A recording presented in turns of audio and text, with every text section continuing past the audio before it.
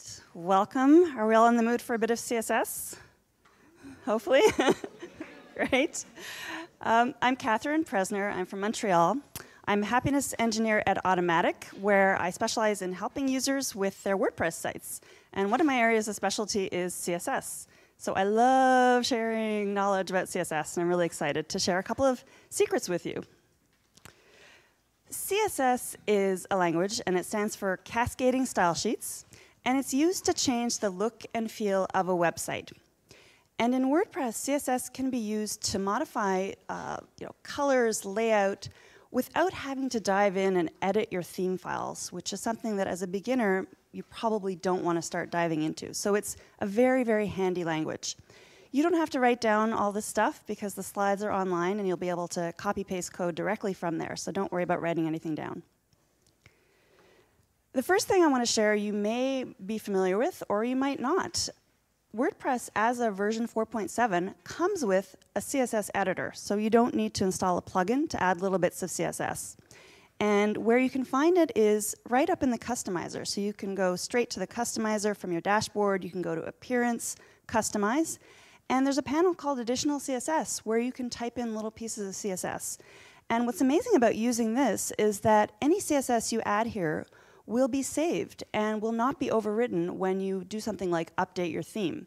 You know, if you make changes to your theme files directly and then you update the theme, you're going to wipe out any changes you've made. So using the CSS editor is a much better way to do this, and it's baked right in. The CSS editor in Core has some cool features. It has syntax highlighting, which allows you to write your code more cleanly and more correctly because it indicates the different parts. So, you know, things are in green and different colors. And it also has auto-completion. So like a code editor, if you start typing, it'll give you all the available values you can enter for a property. So that's really handy. It will also warn you if you've made a mistake. So I don't know if anyone can spot the mistake here. Anyone know what the problem is here? Color. We've spelled it the Canadian way, but CSS unfortunately uses American spelling. So it will warn you, and if you hover over the little warning icon, it'll tell you unknown property, color. You know, this CSS is not very international, unfortunately. And so along with warnings, it also has errors. So the errors are in red, and the errors are much more serious because you actually, to save your code with an error in it, it will force you to acknowledge that you might break your site. Update anyway, even though it might break your site, so you actually have to check a box. So, you know, double check your code carefully before you override an error, because chances are you're wrong and not the code editor. So here I've typed PZ for font size instead of PX for pixels, exactly. So beware of the warnings. Now, if you're looking at this, you might say, well, why would I bother to learn a little bit of CSS to do all this? You know, the editor comes with some things, like I can change the color in the editor. Well, yes, you can. So let's say I wanted to change the color of my text from black to something more mapley. This is my test site, all about maple syrup. So you could definitely open up this post in your post editor, highlight the text, choose the color picker tool, go in, start using the palette picker, find a color, say, yeah, okay, I like this shade, all right, okay, now it's my nice maple color. You could do that, and you'd of course have to do this on every single page, right? And what if you decide 2 weeks from now, you know what, it's a little bit hard to read, I would like to make this color darker. You'd then have to go into every single post and page and go through this process and change the color. That is not very efficient or smart. CSS is beautiful because it allows you to accomplish the same thing much more efficiently. You can target the element, which is your page and post element, and with 3 lines of code, you can make it the color you want. And this is great also because if you change your mind later and want to change the color, it's super easy to come back and do that. So this is a much, much better way of doing this. And it affects all your posts and pages. And this is what the code looks like. So we are targeting the element entry content, which in most WordPress themes is where your posts and pages live, the body of your posts and pages. We have our color, and then we have our hexadecimal code for the color in purple. Now, how do you know what element to target? I showed you there that we have the entry content element, but how did I know to target that element? Well, I highly recommend that you get to know a browser inspector. Most modern web browsers, almost all of them, pretty much all of them, come with a browser inspector. And browser inspectors let you explore the code of your website, any website. So you would do something like right-click, and you'd say inspect, and it would allow you to explore all the code on your site by selecting different parts of it.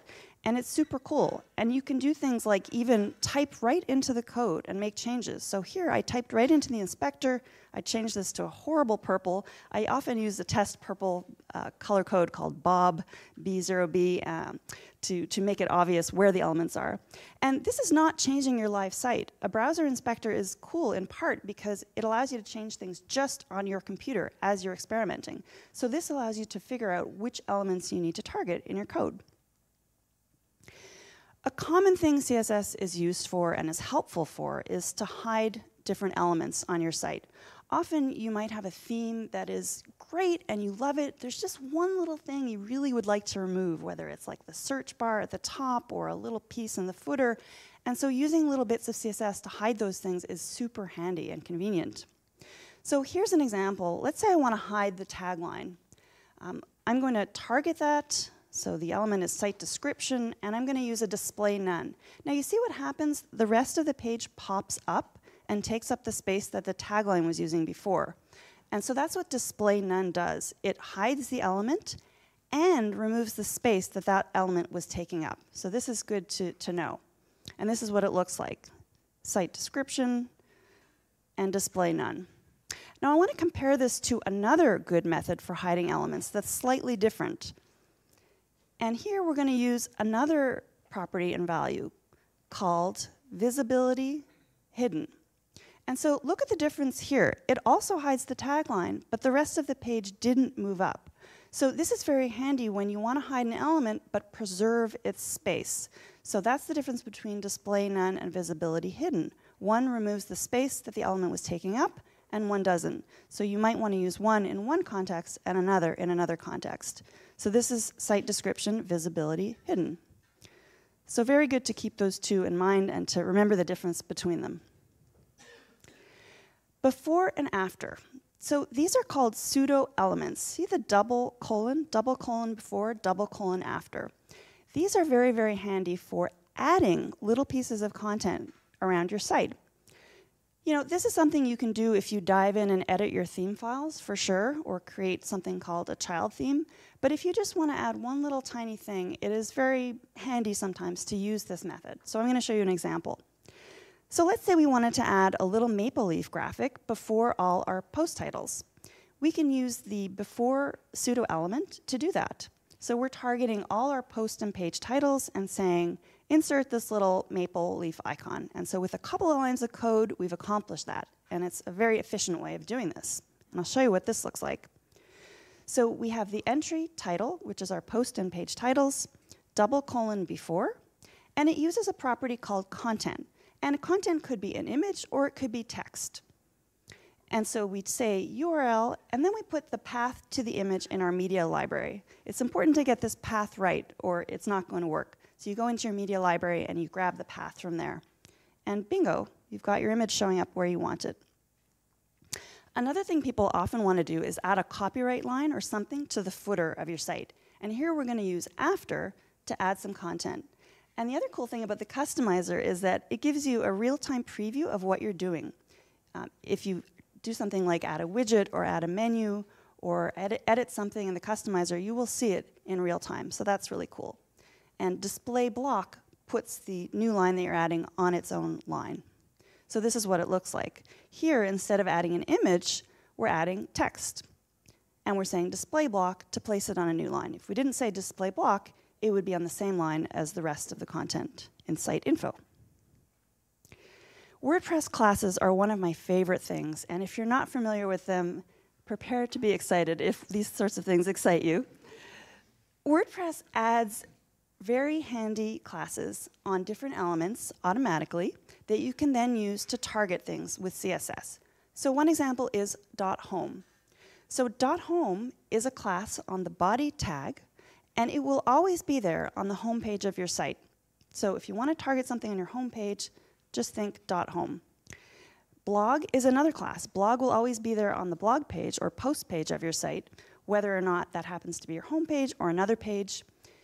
And you also have unique IDs for things like pages. Each page has a unique ID. Each menu item has a unique ID. If you want to make a menu item highlighted with like a red background, let's say you're running a sale and you want to highlight that somehow, you can do that because it'll have a unique ID. So WordPress classes are extremely handy and something that using your browser inspector can help you find. So for example, let's say we just wanted to display these little maple leaves on the home page. We can take the same code we had before, but add .home in front of it. And that way, the images will only appear on the home page and nowhere else. So by adding that selector in front of the code we had before, it does something called making the CSS more specific. So we're just targeting one part of our site instead of everywhere. And so this is what it looks like. So to make it more specific, we add .home and then a space. The space is important because it indicates a hierarchy. So .home is first, and then the rest of the code we had before, basically saying before each entry title, display the little maple leaf, and that'll work. We can also make code more efficient with CSS. So often beginners just start adding one piece of code at a time and just add and add and add and add, and that's fine, and your stuff will work. But there's a way to do something called refactoring, where you realize after you've done a bit of code that you can make the code cleaner. And I'll give you an example of how to do that by targeting multiple elements at once. So let's say we wanted to make our site title and our post title the same size. We can define that pixel size for both elements separately, but we can also combine it into one by putting a comma in between the two selectors. And it'll accomplish the same thing in fewer lines of code. And this is what it looks like. So this is the original, where we had a bunch of lines of code defining the same size for each element. And here is the more compact version, where we separate the two selectors with a comma. Changing fonts is something people often want to do. And in this era of Google fonts, it can seem very easy, and it is very easy. Let's say you find Roboto condensed, and you say, I want to change that contact line at the top and make it Roboto condensed. Well, you might be able to tell here, this isn't actually working. And does anyone know why it's not working? Just doing it like this? Yeah, we didn't bring in the actual font. You know, my browser at home, where I don't have Roboto condensed installed, doesn't know how to display this font because it's nowhere to be found. It's not on my computer, and it's not on the website. So to bring it into the website, we use a Google Font plugin. And this will bring the font itself into the website. So you don't have to have all your visitors, you don't have to post a message saying, you know, to view this site in Roboto condensed, download it here. You know, that would be ridiculous. So this does something called enqueuing the font on your site. And then once the font is enqueued, you can add it to your CSS and it will display correctly. So it's a two-part process. Enqueuing the font using a plugin or another method, but a plugin is easiest for beginners, and then your CSS. Media queries are an amazing, amazing thing in CSS, and you might have heard the term responsive web design, and that means a website that adapts automatically to different screen sizes, so it'll look good on small screens, medium-sized screens, huge screens. And to do that, we use media queries. And here's an example of something I might want to do, and if you see the little icons at the bottom left, you might not have noticed these, but this gives you a preview of what the site's going to look like on different screen sizes. So here, if I want to make the picture of the maple syrup bottles disappear on smaller screens, I'm adding a bit of code that says on screens below a certain pixel size, hide that area. And it should work. And this is what the code looks like. So your media query is the outer set of instructions with its own set of curly brackets. So that says basically on screens up to a maximum width of 767 pixels, hide the hero area on the home page.